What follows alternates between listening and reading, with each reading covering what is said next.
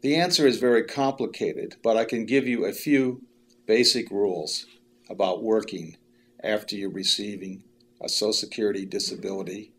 or SSI check. The most basic rule is that you cannot earn more than $700 per month for more than 9 months, or you will be cut off from Social Security disability benefits. And what's interesting about the rule is that the 9 months do not have to be consecutive.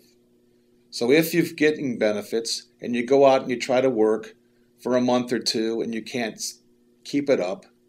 and then you go back and 6 months later you try to work again and you work for another 4 or 5 months, once you reach 9 months,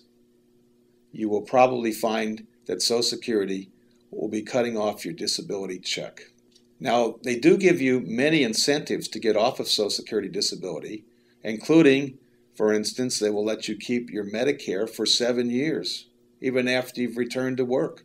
as an incentive to try to go back to work. The many rules about what happens if you try to go back to work after you're on Social Security disability benefits are so complicated that there were actually experts that devote themselves exclusively to this topic.